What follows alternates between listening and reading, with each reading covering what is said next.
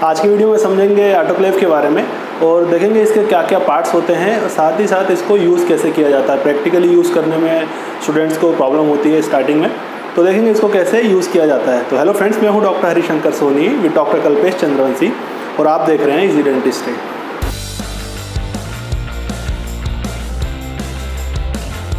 तो ये है ऑटोक्लेव, डेंटिस्ट्री में वाइडली यूज़ होता है स्टरलाइजेशन के लिए।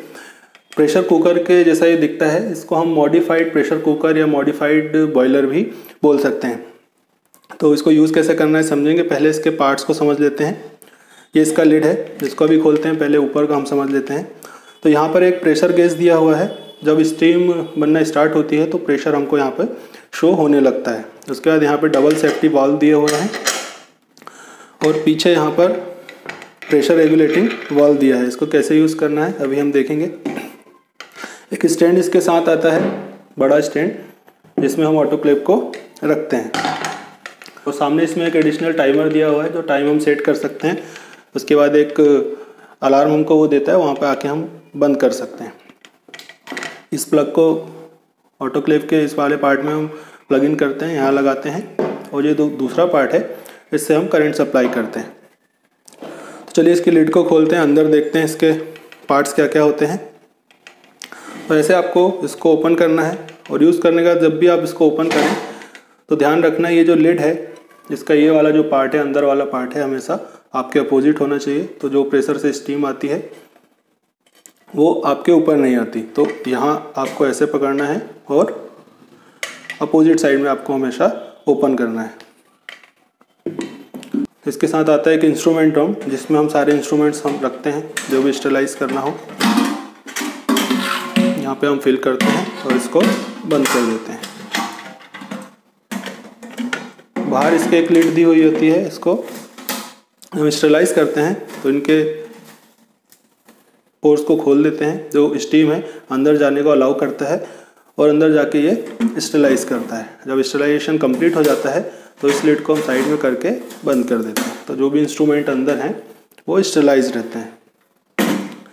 इसके अंदर अब देखिए एक छोटा ट्राइपॉड दिया हुआ है इंस्ट्रूमेंट ड्रम को रखने के लिए और एक कॉइल दी हुई है जो पानी को गर्म करती है। अब देख लेते हैं इसको यूज़ कैसे करना है। तो इसमें हम पानी फिल करेंगे। पानी कितना लेना है हमको, यहाँ पे वाटर लेवल दिया हुआ है। हमारी जो कॉइल है पूरा डूबी रहे। इसके बाद हम ये छोटा ट्राइपॉड रखते हैं, जो भी इंस्ट्रूमेंट है इसमें फिल करके अंदर रखते हैं। उसके पहले आपको इसके होल्स को ओपन कर देना है। इसके बाद हम अंदर रखेंगे ऐसे और फिर हम लिड को लगा देते हैं।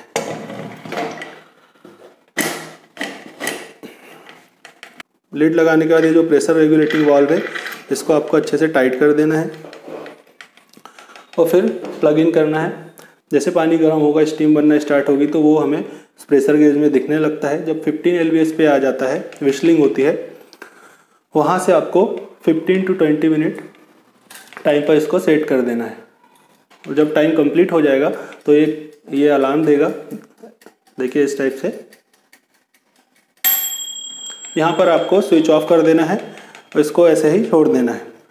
अगर आपके ऑटोक्लेव में टाइमर नहीं दिया हुआ है तो जब 15 LVS पे आता है वहाँ से आप मेज़र कर सकते हैं 15 to 20 मिनट्स, और उस टाइम के बाद आपको स्विच ऑफ कर देना है। और ओपन करने के लिए जब पहले हम पूरे प्रेशर को रिलीज़ करेंगे प्रेशर रेगुलेटिंग वाल्व से। जब प्रेशर पूरा निकल जाएगा उसके बाद हम इसको ओपन करेंगे। ओपन कैसे करना है अभी आपको हमने बताया। तो ऐसे हम ऑटोक्लेव को यूज़ करते हैं।